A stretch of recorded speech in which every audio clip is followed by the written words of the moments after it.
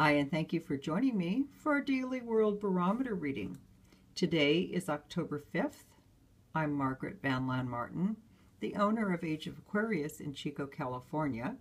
I really appreciate the comments that you do on these different social media sites so that after you've read the card and you see how it applied to you, I love it when you make a comment. It's really fun for me.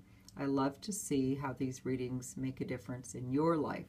I know how they make a difference in my life, and I know what the tarot cards tell me about the world energy that's happening out there. So for today, we are looking at a Five of Pentacles day, and this is where you get to fight with somebody about money, especially a close somebody, like a spouse, a significant other, a child. So this is because you both have different ways that you like to spend money. It would help if you each had your own money so that you could also you could spend things for yourself without having to ask the other person. And it also helps to just know that that's a part of growth. And the reason that we are in a close relationship with this person is because they are different than us.